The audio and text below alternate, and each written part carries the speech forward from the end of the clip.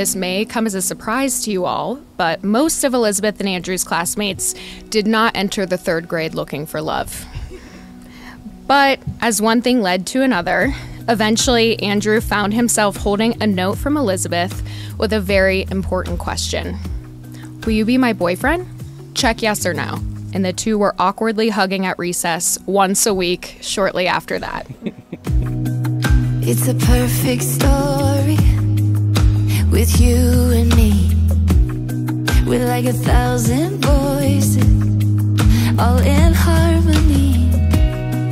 Oh, I gotta just say it. You're the melody in my head, the promise of to come, yeah. However, their real relationship technically began closer to 8th grade, and this year marks 13 years together as a couple and just over 1 year together as a married couple.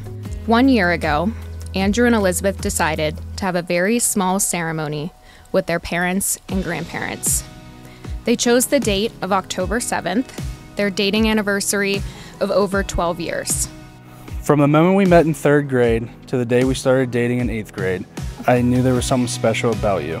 Your beauty, both sides, inside and out, captured my heart from the very beginning. Your loyalty, affection, and care have been a constant source of joy and comfort in my life. I once heard, there comes a time when you realize you're 27. It feels like just yesterday you were 17 and you wouldn't be able to tell how a whole decade has passed and your life got divided into befores and afters.